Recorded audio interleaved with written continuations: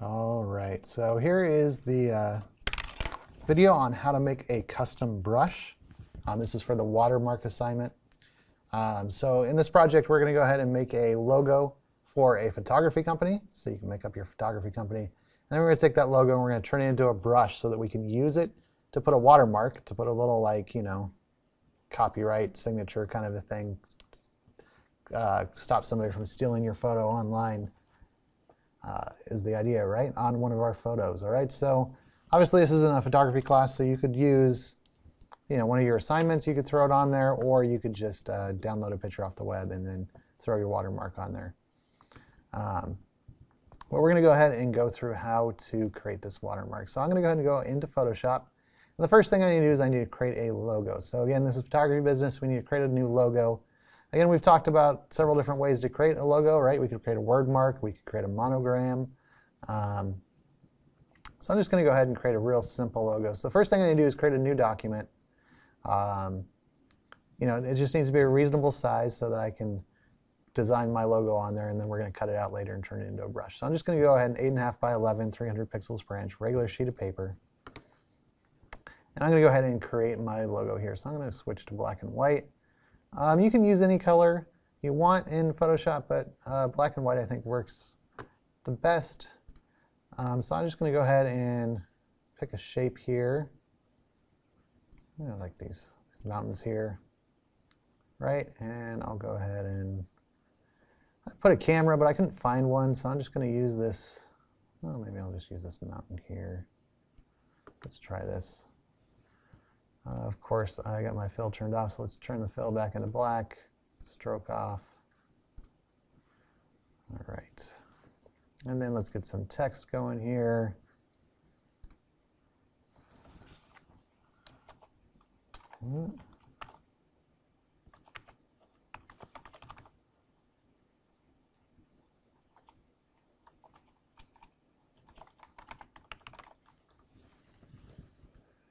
All right.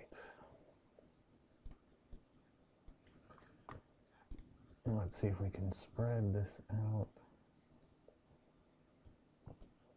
Just like that. And let's see. Pick a new font here that I like. Really wish I could move this kind of over out of the way a little bit. Oops, switched my hand tool out.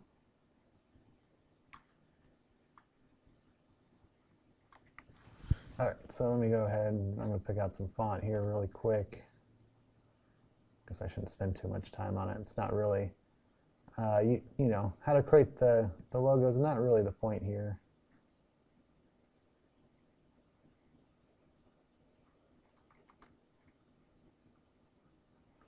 You guys should be able to figure that out, right? We've gone over the tutorial there. So just find a font I like. I'm not finding anything too quickly.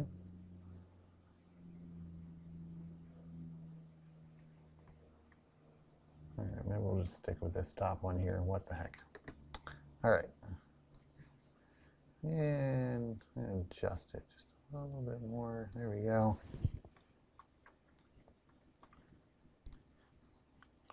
All right, take my whole thing here. Get it lined up the way I want. Let's move this over here to the center a little bit more.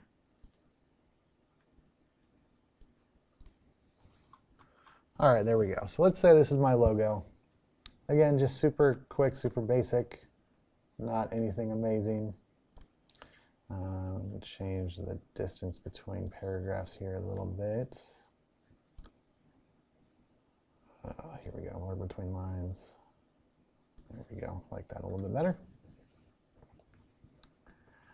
All right, so what I'm going to do in order to take this image here and turn it into a stamp is I'm going to go ahead and use one of my selection tools. So I'm just going to use the rectangle marquee tool, and I'm going to just make a selection of the image, all right, or what I want to create a stamp. So if I had other stuff on the page, it's not going to turn everything on the page to a stamp. It's just going to turn this one thing into a stamp. And I'm also going to go ahead and turn off the backgrounds because we don't really need it. then go up to Edit, and I go down to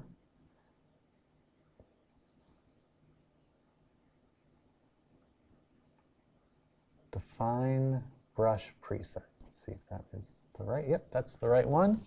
And I could rename this as whatever I want to call it. My watermark. All right, and I'll go ahead and hit OK. And now this is ready to go, and I can use it on an image. So go ahead and deselect. So if I go ahead and open up a photo now, and I'll just scroll through here real quick. Let's see if I can find a photo I took. Actually, if I go to pictures here, I think there's one of my daughter. Here she is. All right, of my daughter Lydia, and I can go ahead and open this up. And now when I go into my brush tool, oh, it's already doing it for me. If I go to my brush tool, I go up to the top to brushes, we'll see that down here at the very bottom of my brushes, all right, I got special effects brushes, legacy brushes, all the stuff I brought in. But if I scroll all the way down to the bottom, I have that new watermark I just created. Now, right now it's on black, so I can, again, nice thing about being a brush is I can adjust the size. So I can have it really big or I can have it really small, right? All right, so whatever size I want. And let's see, right now it is black, so if I go ahead and click, oops. I got my opacity turned way down. I'm going to turn my opacity back up here. The other thing I'm going to do is, I'll click once here to show you, right? And there it goes. There's Reese Snyder Photography. But what's a good idea to do always is to put it on a new layer. So I'm going to go down here and click on the new layer button.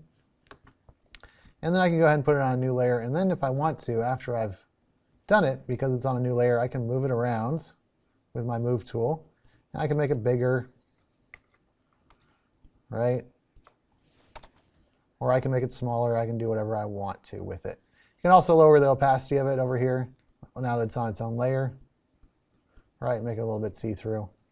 Now, some other cool things about it being a brush, besides the fact that you can easily change the sizes, I can also change the color. So in this case, that is one of the things I want you guys to do is go ahead and use it with a new color. So I'm going to go ahead and click on my color picker, and I'm going to grab this purple actually from her shirt. And then I'm going to use that with my brush. So now when I go here with my brush, I kind of pulled that color out of the picture, which kind of means that it'll match real nicely when I go and put it down there, right? So that looks nice. I could use that. I could, if I want, I could maybe pull the, any color. I could pull the green from up here, right? And put it down there if I want. Although that almost disappears, huh? Yeah, so maybe that's not the best color. So I'm thinking the pink is a good color. So yeah, that's it, right? I'll grab that color. I'll put my watermark down here, and then I'll go ahead and go up here to File, and I'll go ahead and export it as a JPEG, all right? And turn that in. So easy as that. I'm just, because I'm here and I'm playing around, I'm also going to add a drop shadow on this one just so it stands out a little bit. Oops, that's outer glow. I didn't want outer glow, I want a drop shadow. There we go. All right, that'll just kind of help my logo stand out even better.